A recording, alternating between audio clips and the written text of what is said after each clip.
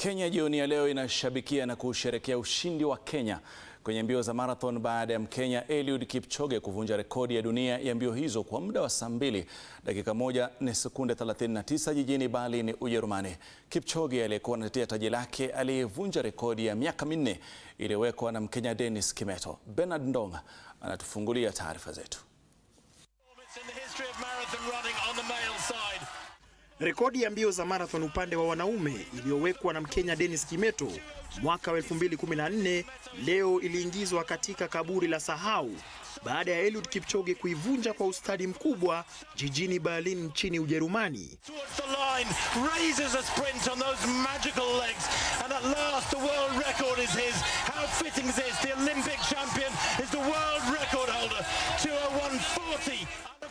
Bingwa huyo wa Olimpiki alitamba katika kilomita 42 na kuifutilia mbali rekodi ya Kimeto ya miaka 4.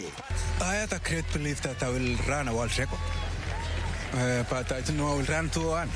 But all in all, that what I was believing translated to 2:01, and I'm happy for it. Tofauti na mwaka wa 2017 alivyoshinda akiwa ameloa maji, leo alionekana mtulivu na makini kuanzia mwanzo hadi tamati, licha ya wasaidizi wake kujitoa baada ya kukimbia kwa kilomita 30. Kipchoge aliwaongoza Amos Kipruto na Wilson Kipsang kumaliza katika nafasi za 2 na 3 mtawalia. It wasn't a plan because I thought I will go with my best makers to 30 kilometers, but it was unfortunate. But I had a belief and I was really ready to go Berlin. Akishangiliwa na motisha wa ushindi wa Kipchoge, bingwa wa 2017 Gladys Cherono alishinda upande wa wanawake kwa muda wa saa 2 dakika 18 na sekunde 11. Cherono alimwacha mbali mpinzani wa jadi wa Kenya Dibaba kutoka Uhabeshi katika mbio hizo za kilomita 42. Champion, and she has smashed the course record just outside 2:18 as she dawdles over the line.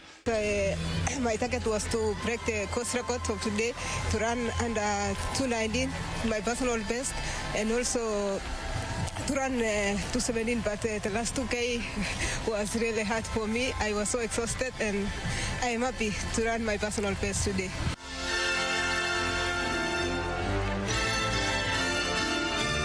Ushindi wa leo ni sadfa kubwa Kipchoge na Cherono kama walivyoshinda pamoja mbio hizo mwaka wa 2015 na mwaka wa 2017. Bernard Ndonga, runinga ya Citizen. Kipchoge